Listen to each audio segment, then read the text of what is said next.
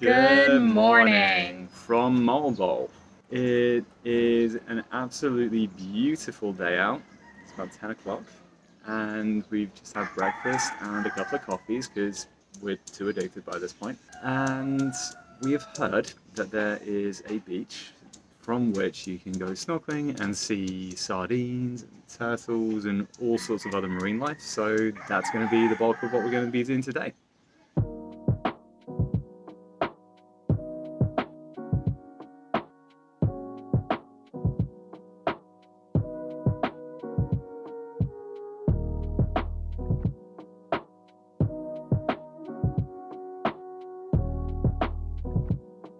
We've made it down to Panagsama Beach, and this is where we were told to come to snorkel with the sardines and turtles. I think what we're gonna see is called a Sardine Run, because it's not like it's just singular sardines. They somehow like form a ball, I think, and there's maybe hundreds or thousands of them, so I'm excited to see what that's about. We have rented masks and snorkels. We negotiated to rent 2 of them for 100 pesos, which is $2.50. They did start at 100 each, but fortunately Momo from our guest house was like, no, tell them 50 each. So that was some really good advice.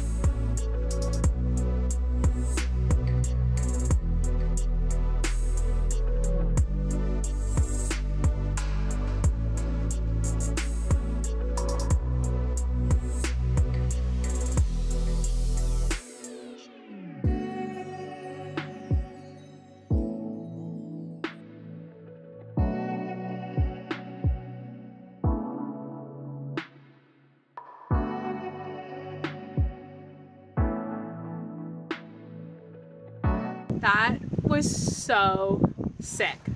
I think this has been my favorite snorkeling experience because, especially with that turtle, we literally got to swim with it by ourselves for a good 5 to 10 minutes.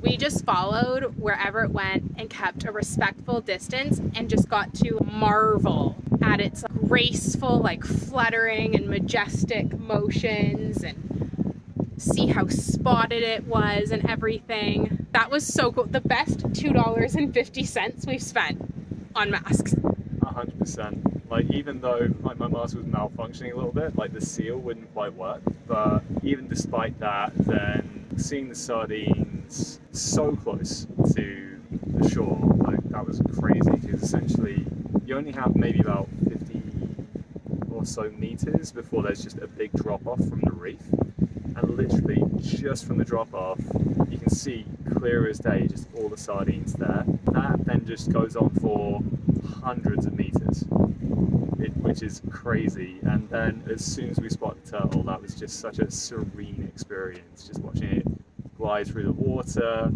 searching for food, and like definitely it acknowledged us, but it wasn't freaked out, and just kind of let us swim with it, watching it doing its thing. Amazing, absolutely transcendental experience. When you think of a snorkeling trip or a diving trip, that's exactly the sort of experience that you want to have, and I just feel so honoured to even been able to do that. That was awesome. And it was nice that we got to do it at our own pace and spend as long as we wanted with the turtle, or as long as we wanted watching the sardines. There was no schedule like if you were on a tour.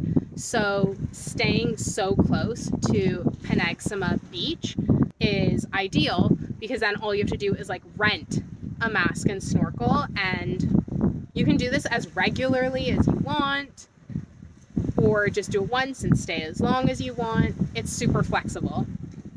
Yeah, definitely a fantastic idea, and I'm super happy that we came here to do this.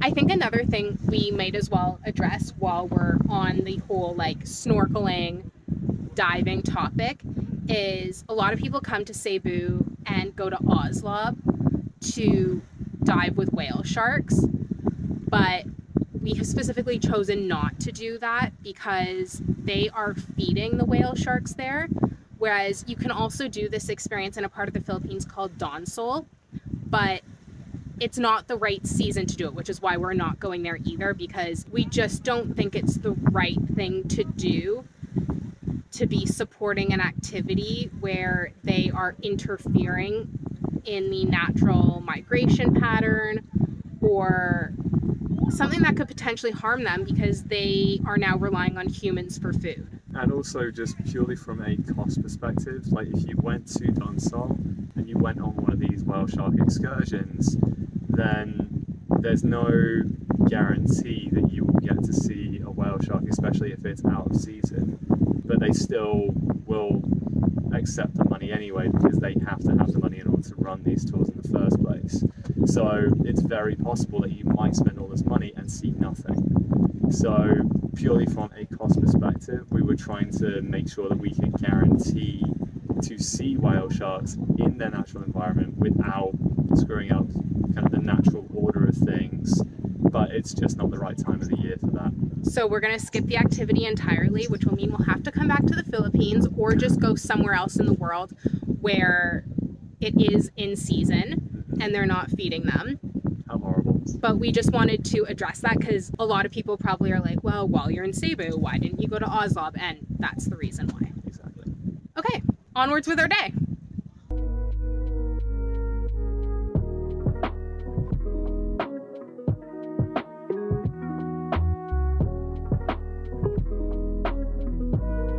It's crazy how hungry you get from swimming and snorkeling. Like, it actually burns a lot of calories.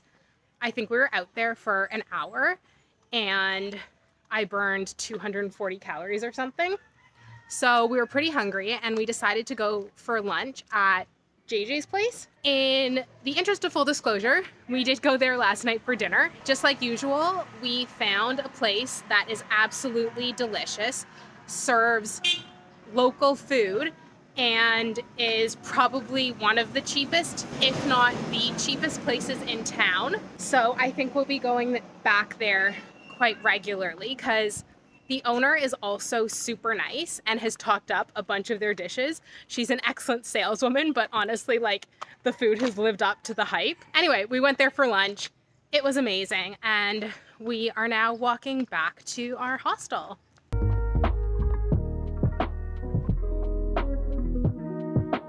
After an afternoon of editing, researching, and also catching up with the family, it's now time to head out to dinner.